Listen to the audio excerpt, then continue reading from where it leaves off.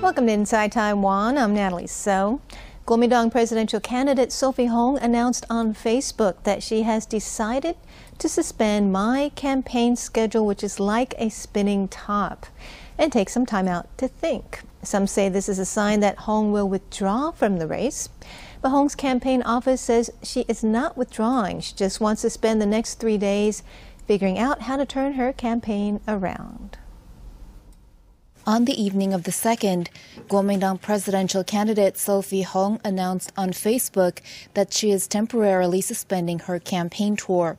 While many are speculating that Hung will withdraw from the presidential race or that she is dealing with health issues, Hung's campaign office said on the 3rd that Hung is not withdrawing and will fight until the end.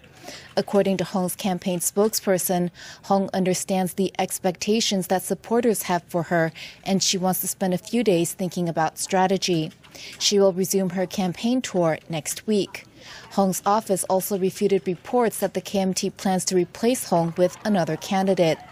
KMT officials appeared unaware of Hung's decision at the time of her Facebook post, but KMT chair Hsiu-chu says he fully supports her decision.